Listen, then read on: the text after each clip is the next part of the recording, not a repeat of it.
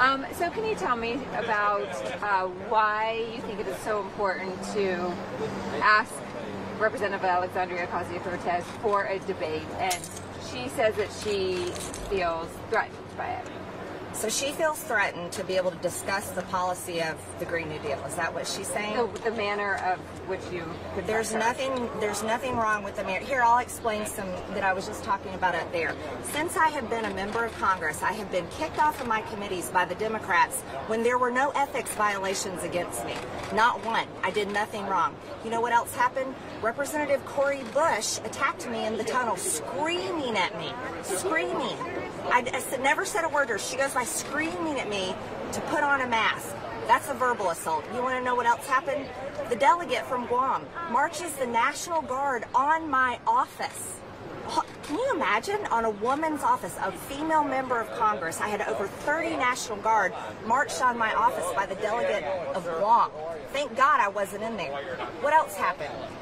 Marie Newman, that lives across the hall from me, she shoulder checked me right there inside in front of the Capitol Police yesterday. And she went by, hit my shoulder. I said, "Excuse me." She said nothing back, kept going out the door. That's a physical assault. Today, Eric Swalwell, walking in here, my staffer nicely says to him, "Congressman, you don't have to wear your mask anymore," because with what Biden said yesterday. He chases my staffer inside, everybody saw it, and gets in his face, curses at him, saying, "You don't tell me what to do." The Democrats are the party of aggression and violence. We have AOC, Ilhan Omar, Rashida Tlaib, publicly and on their social media and speaking on the House floor, supporting Hamas, terrorists who are attacking Israel with rocket fire after rocket fire, and they're supporting the terrorists. They're also supporting Antifa and BLM terrorism all over the country. And then I get harassed by the press every single day about January 6th, and I've said the entire time, literally starting on that day, during the riot, how much I'm upset by it, how much I'm against it, and how appalled at it that I am. I was a victim of it as well. So if we want to talk about assault, if we want to talk about aggressive behavior, we need to be interviewing the Democrats. And AOC should be able to debate her policy, because I'm a successful business owner. She's never done that. I know for a fact what socialism will do to our country. The American people know it. The American people want to see a debate about the Green New Deal, which is written into all of these garbage bills that we have to vote on every single day. So we do talk to Democrats. We'll put that aside. We talk to them all the time and ask them similar questions. But for you today, do you think that a constant confrontation with these members of Congress, which is really something that we really haven't seen in Congress in a very long time, does anything need to change?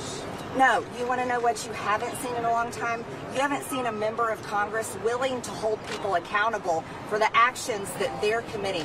You see members of Congress, like Democrats, constantly getting away with things. Why don't you ask Nancy Pelosi why she denied 10,000 National Guard troops to be here on January 6th, when after January 5th, there were 2 pipe bombs found at the RNC and the DNC. That's a good question. That's accountability. See, there's nothing wrong with me pushing things out there, asking questions, pushing for debate. That's exactly what I should be doing to represent my district. Congresswoman, you've had one conversation with Ocasio-Cortez on the floor that was, from what I understand, relatively civil. What did that entail? That was me asking her to debate the Green New Deal. And you know what she said? She said, "This is where we debate," and the chamber. And she said, "and on C-SPAN." And I said, "Great, we'll debate it in here and I'll set it up." And that was it? That was basically it. Other than me telling her, "You've never owned a business before, so you have no idea what your socialist policies are going to do to businesses and to our country." And then she told me, "Well, I've launched restaurants." And I said, "Well, you never owned one."